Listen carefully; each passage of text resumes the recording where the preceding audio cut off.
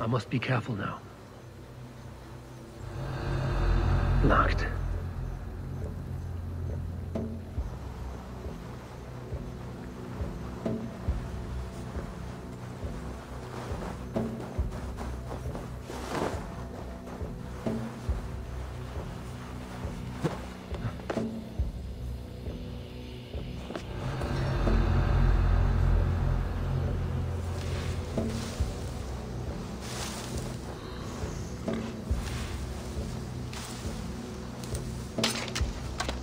Need to tread carefully.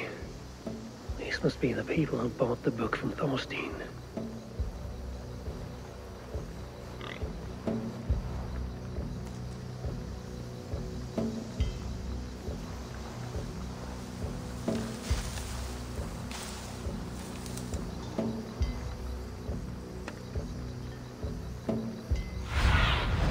Be my eyes, Sunan.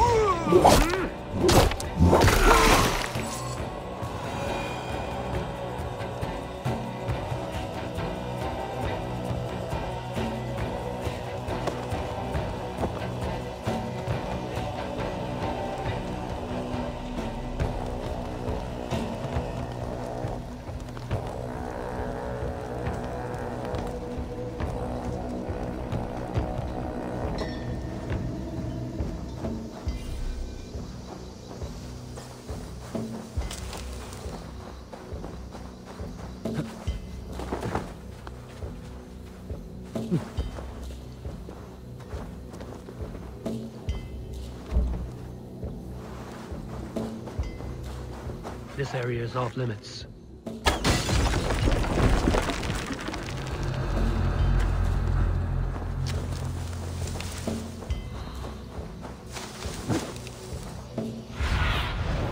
Sunan, guide me.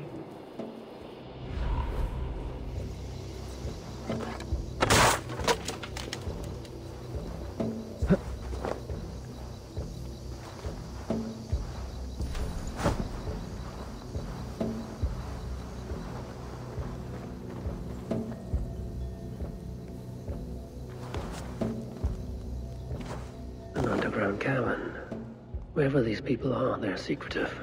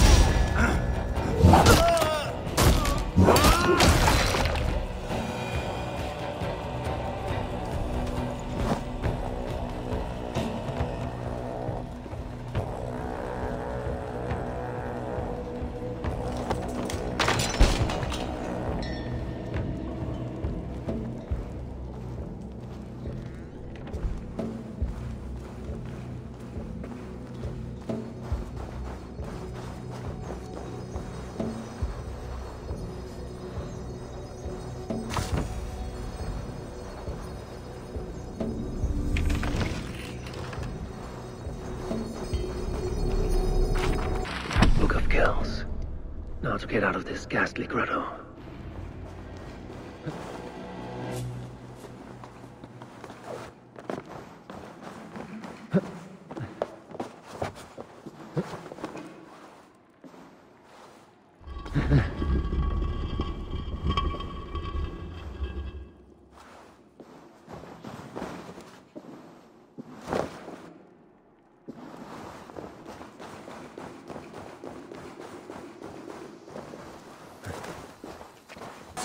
Got a story?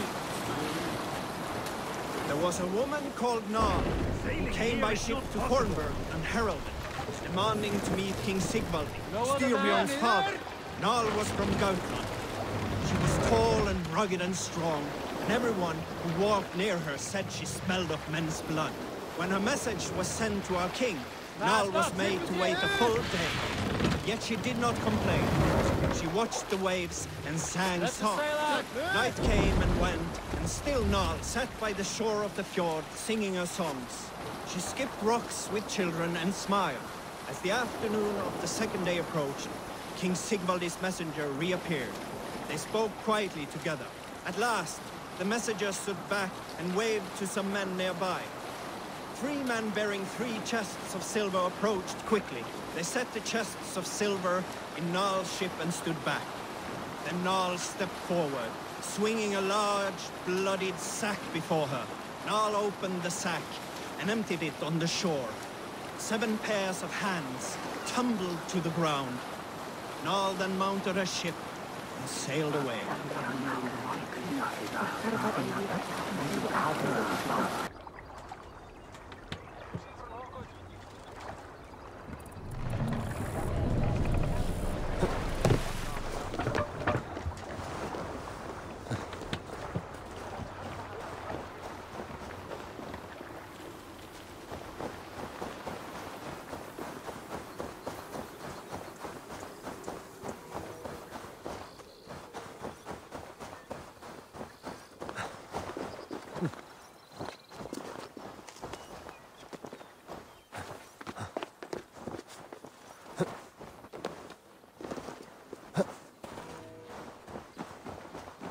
It is a violation of the highest degree. This will be remedied soon enough, Abbot. You have my promise.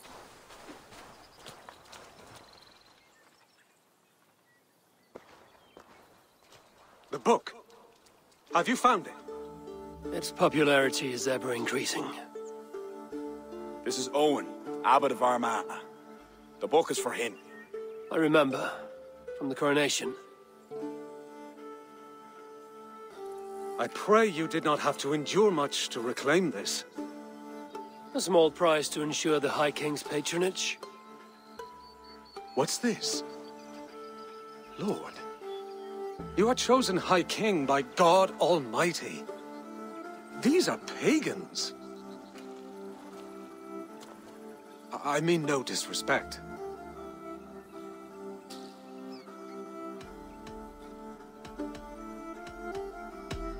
You have no say here. This is between two kings. I only mean to warn Flann of the possible implications. Nothing more. And I am well aware of them, Abbot. I have spoken past what is right. I will take my leave. Lord, please excuse this clumsy intrusion. No need. I am gladdened to see the book is back in good hands.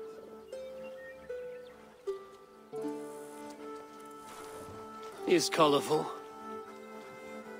I do not blame the Abbot for raising alarm. History dictates he has every reason to. What is your report? I have dealt with the leader in the bog. He will have no more problems coming out of Dublin. Then we shall turn our eyes to the problem at hand. Ulster is using its power to sway Connacht, an allegiance that must be snuffed before it takes flame. For that, we need to gain support from the other kingdoms. Speak with Kira. She will guide you in this. I shall return to Dublin to gather men and resources for the march. I welcome them. When we are strong enough, we'll meet at Knockfree and devise a strategy. You were gone some time. What happened? The book was in the hands of a strange cult. They procured it from Thorstein. I was weak to spare him. My own son knew better. Chin up, Bodith. We have come into favor with the High King. I will feel better the day Flann's trust in me is not shadowed by doubt. Back to Dublin I go. Talk to Kira. We must gain favor with the other kings. Quickly.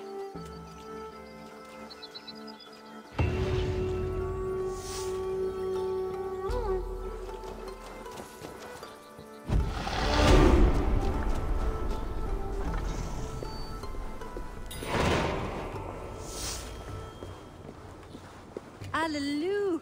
Eivor, I am glad to see you.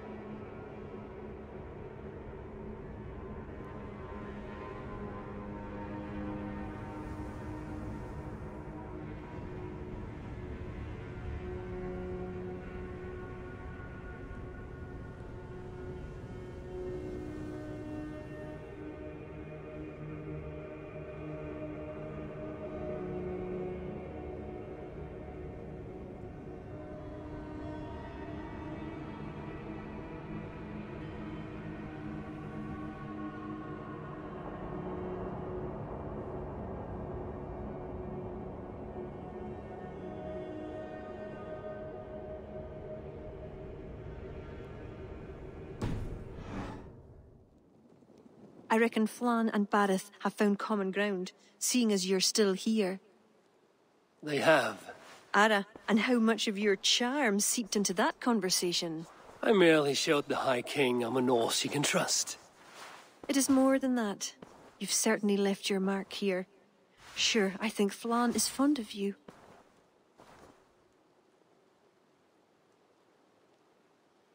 Is he the only one? You're not shy, are you? Just perceptive. We need to curry favor with as many kingdoms as we can. Flann said you could help with that. Aye. The kings of Ireland have long sent their grievances to the High King's court in hopes their pleas be heard. Their problems range from petty squabbles to larger issues. I've taken the liberty of sifting through them, choosing the ones that might elicit the best response. I see. The bigger the favor, the bigger the reward. There you have it. Keep an eye out for pigeon coops. That's where I'll leave any noteworthy tasks. Help solve their woes, and the kings will pay tribute with the men and supplies we need to invade Ulster.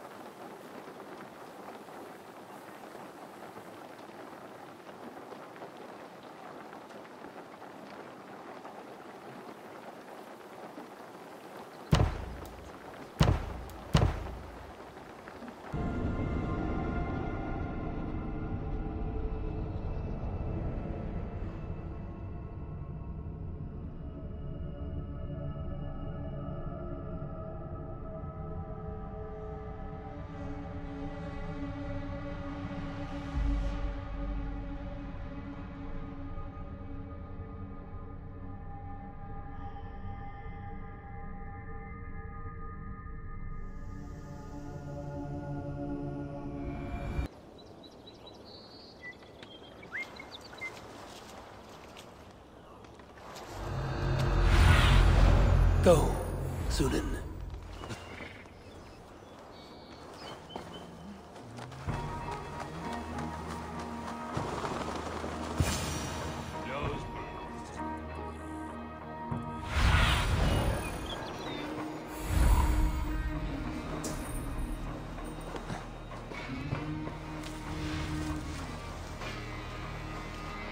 What's all this?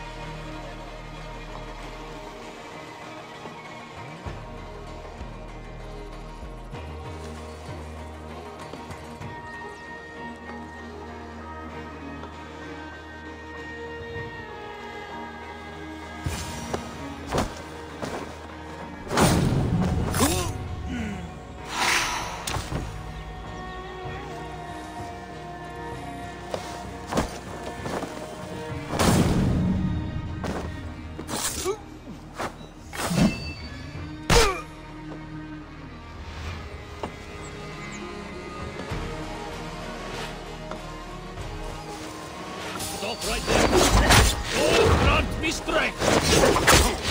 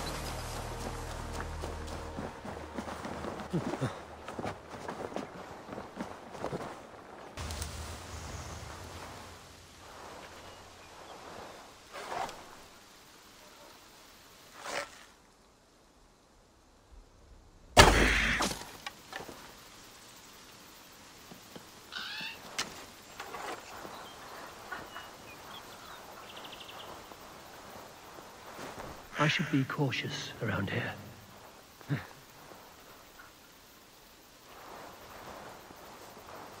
Back off, warning you.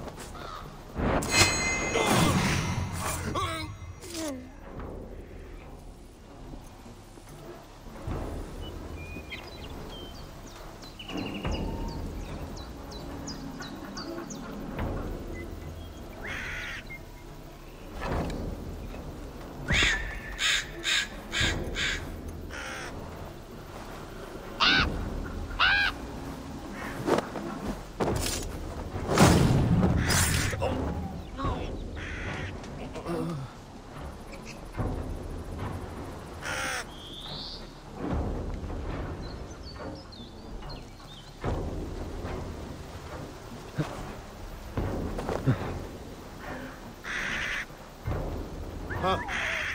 What's the problem?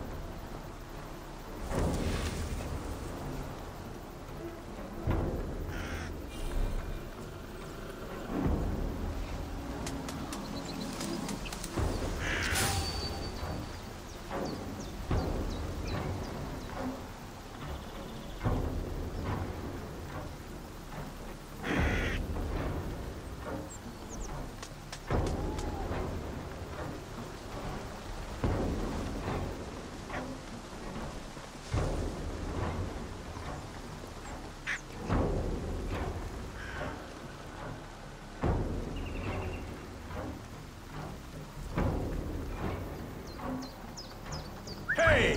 What's that about? Out you!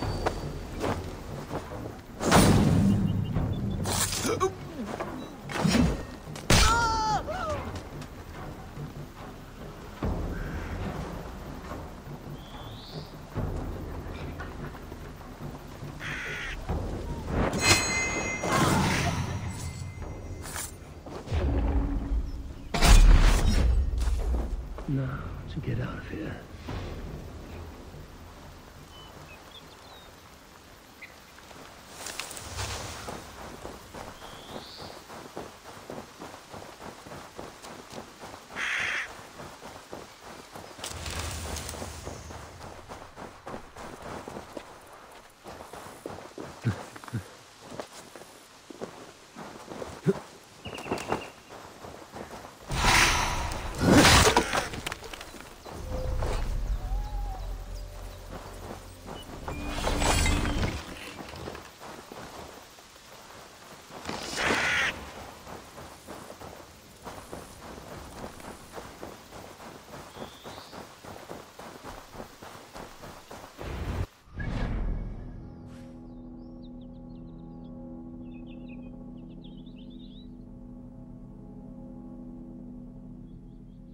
Men. The fruits of your labors, Eivor. The kings you've helped have sent men and more as tribute. You have my thanks. Thank me later. A battle looms. True enough. Your cousin awaits inside the tent of command. I'll soon follow to plan our next move.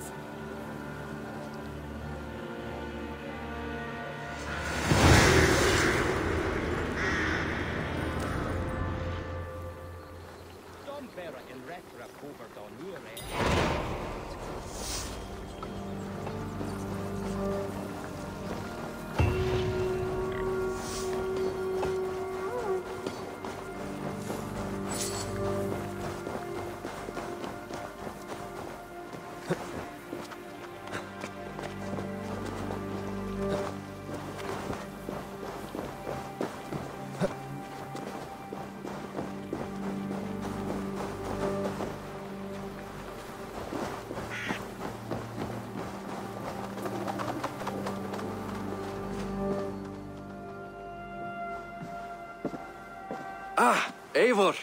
Look at me, part of Flann's war council. Not bad for a Vikingur, eh? You've gained his trust? I wouldn't say that, no. He's a bit suspicious of me, in fact. But he needs my army, so he holds his nose. Of course he does. Vikings smell. My king. We are ready to deliver Alec a weighty blow. But our enemies are now alerted, and will rally in greater numbers. Cashel Castle divides Ulster and Connacht.